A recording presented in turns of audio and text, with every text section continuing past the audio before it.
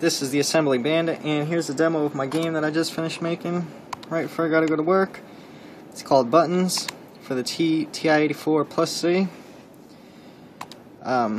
Object of the game is to move these colored arrows using the arrow keys to catch these blocks right here.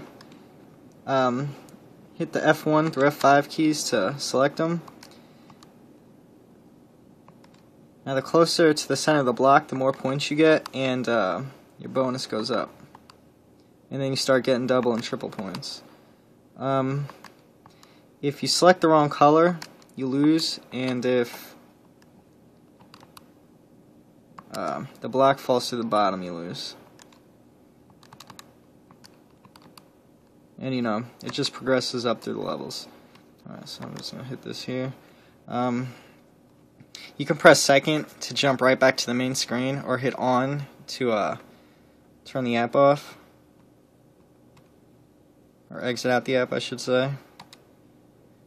During the name entry screen, you can press any alpha character, including space. Clear will clear out the whole thing, and delete will delete whatever's underneath the cursor. The left and right arrows will move the cursor around. And whenever you're done, just hit the enter key.